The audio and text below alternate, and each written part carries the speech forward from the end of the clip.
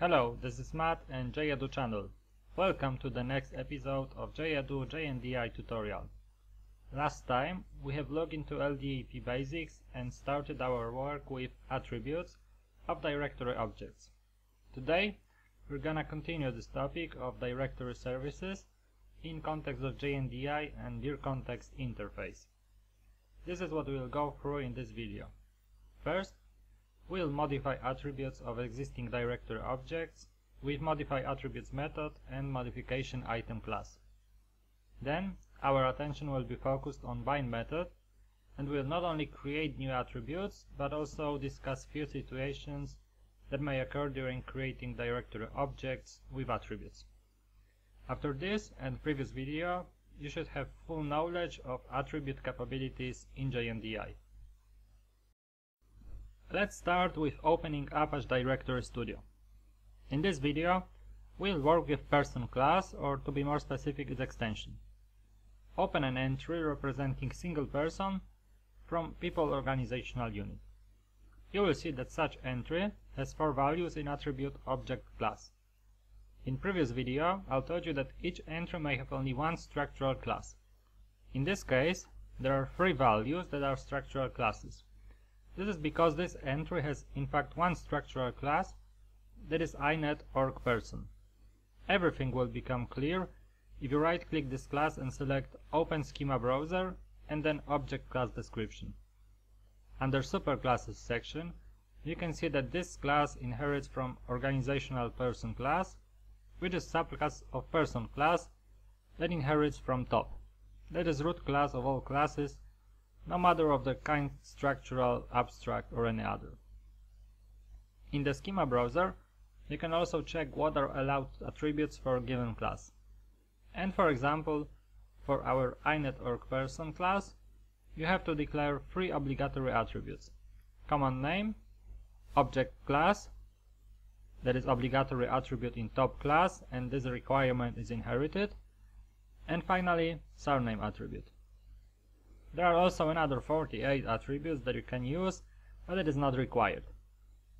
The fact that we have visited Schema Browser is important because we will need those attributes, their names, and their properties when we will create attributes with JNDI.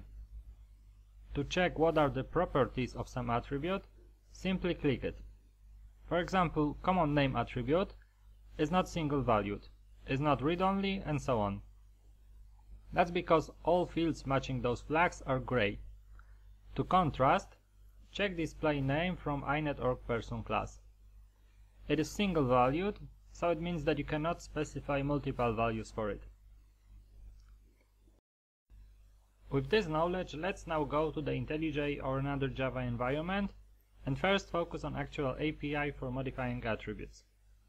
In JNDI, there are 3 possible types of changes when you modify attributes: creating, changing, and removing. Each of them is understood simply as some modification. As a result of this, JNDI provides you a ModificationItem class that represents a change that you want to apply. It consists of 2 things: a flag that specifies what type of modification it is, and an attribute that contains its ID and values. Let's say that we want to add a description to bend up in person. First, we will create a modification item. Type of action is specified by first parameter, that is an integer value. To make it readable, those values are encapsulated in context interface. We can also access it through the Dir context interface. We will say that this modification item is supposed to create an attribute. Now, we need to pass an information about actual attribute that should be created. You can do it by creating instance of basic attribute class with arguments name and its single value. We pass description as attribute's name and jEdu as its value. Now let's go to actual method of Dir context interface. It is modify attributes and takes a name of an object we will modify and a list of modification items.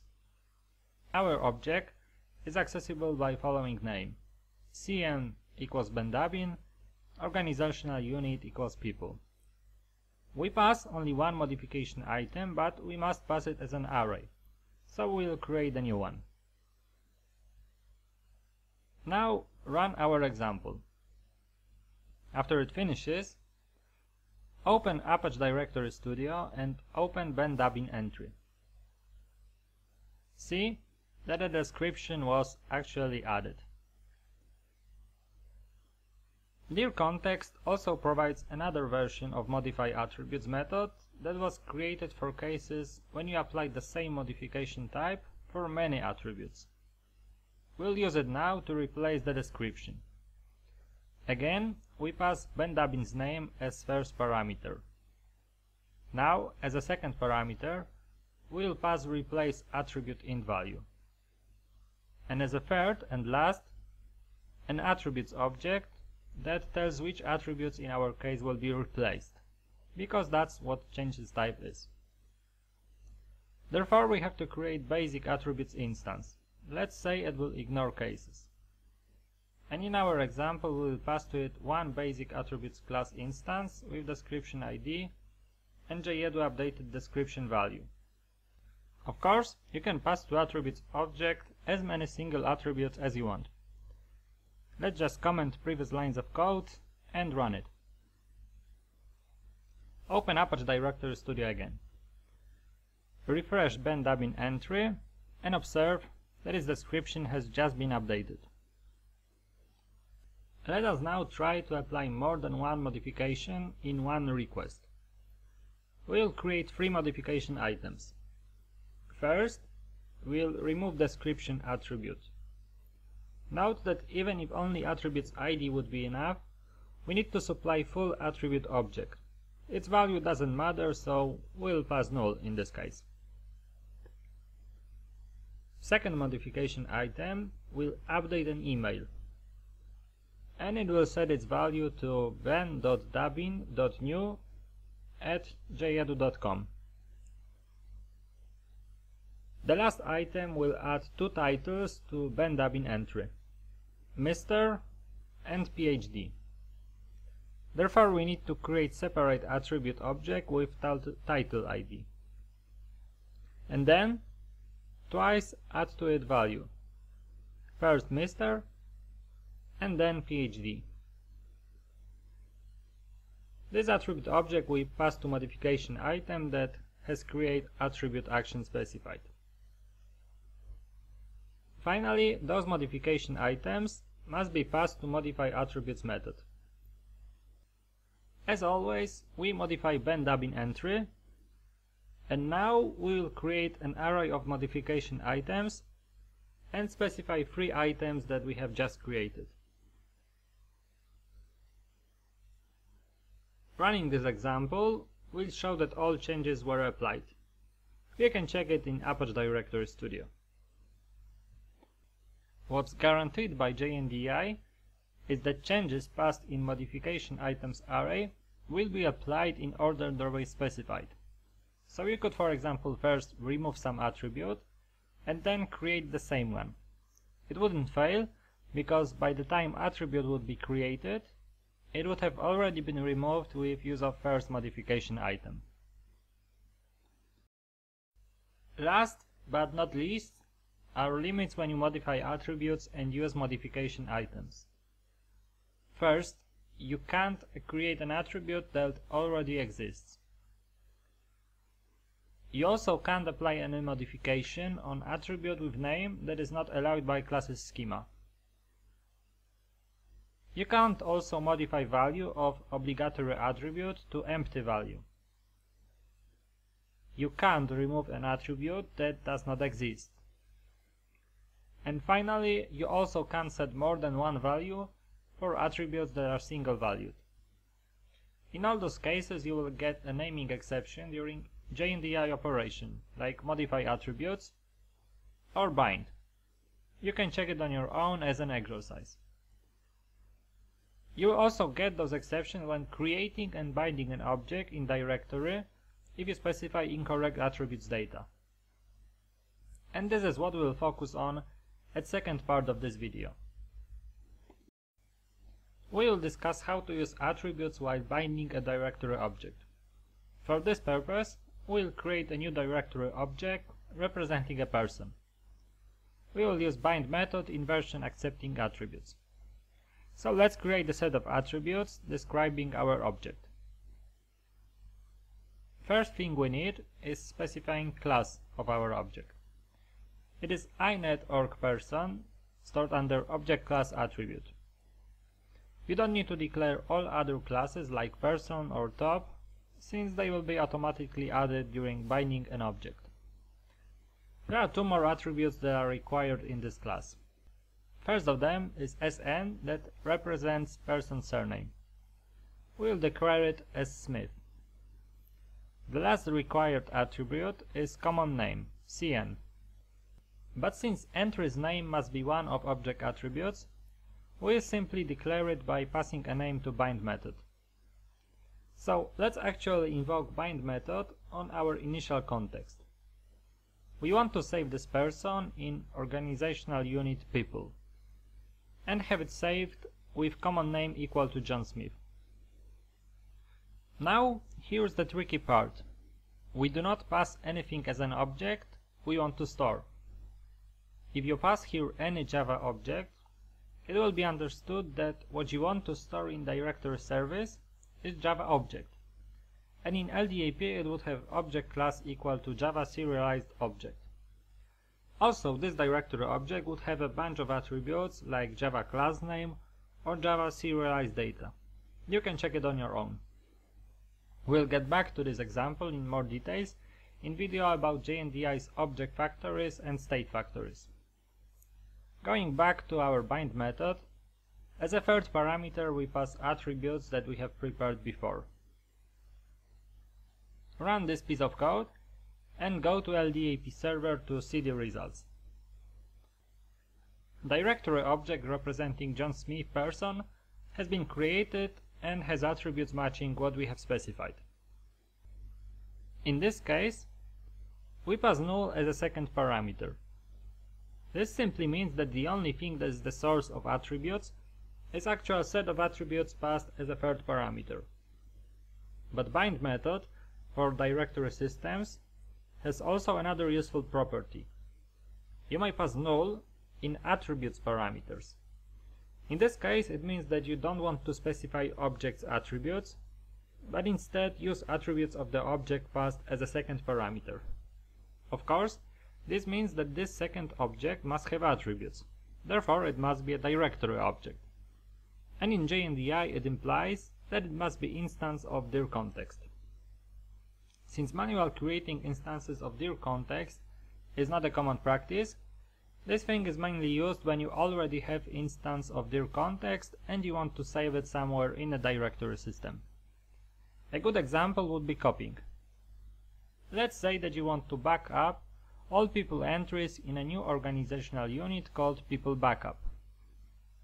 We will first create such organizational unit in our LDAP directory through Apache Directory Studio. To do this, right-click jEdu organization and select New Entry. Select Create Entry from scratch and click Next. Now, from available list, choose Organizational Unit and add it as a class of this entry. As a last thing, you need to specify its distinguished name relative to its parent.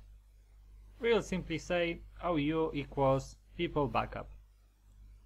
Click Next and then Finish. We will need a new backup people context in our example, so we look it up. Now we'll iterate through all bindings with an OU equals people context.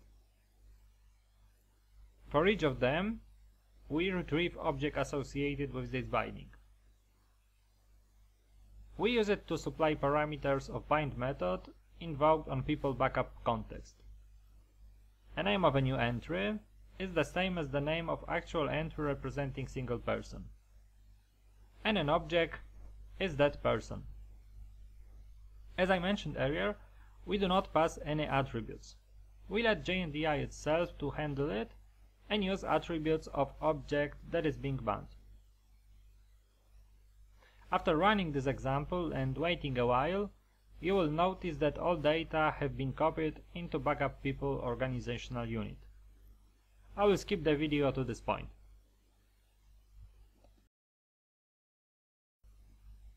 Please notice that each entry has exactly the same attributes as its vis-a-vis in initial people context.